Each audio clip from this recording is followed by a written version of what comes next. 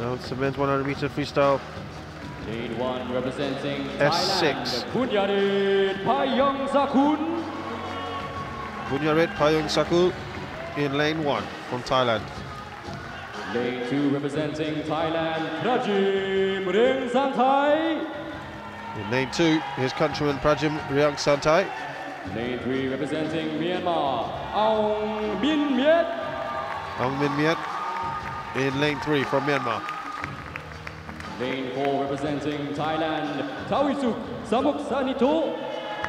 Lane 4 from Thailand, Tawisuk Lane 5 Samuksanito. representing Vietnam, Lee Hun.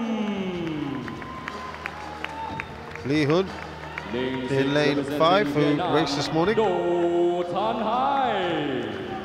He's from Vietnam, and his compatriot in lane 6, Do Tan Hai, also competed this morning. Did well. Lane 7 representing Got a gold medal in Indonesia, the men's 100 meters breaststroke. Agus Naimin. And in lane 7, Agus Naimin.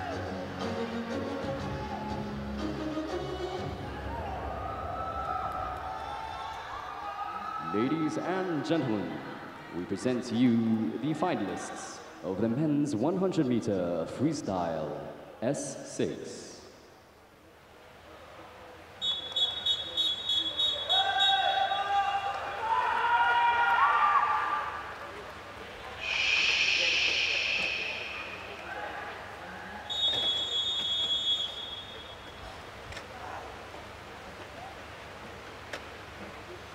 This is S6, again to remind you.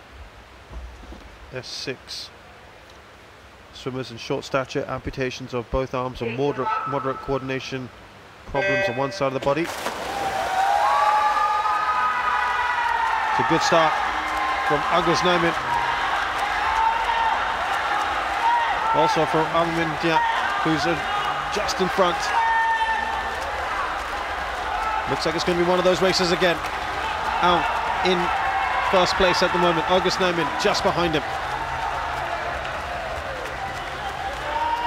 And then it looks like Do Tan Hai. Remember, he won the gold in the men's 100 meters breaststroke. As of now, it's Aung, then Agus. A lot of work to do for Do. But it looks like he'll be between these two. And now, just perhaps, that lead has been cut down. Agus still in front, or rather Aung just in front of Agus. Agus making a tight race of it.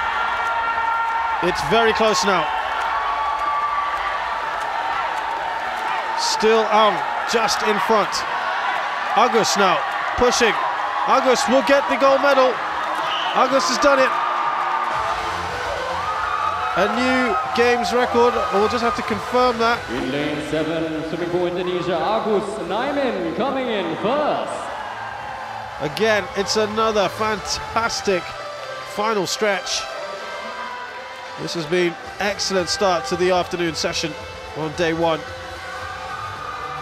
Agus Naimin just pushed himself at the end. Ladies and gentlemen, the unofficial results are as displayed on the scoreboard. It's a good start from Aung Min Miet.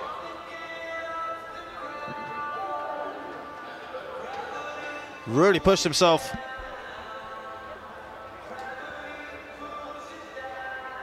But just at the end, as you can see,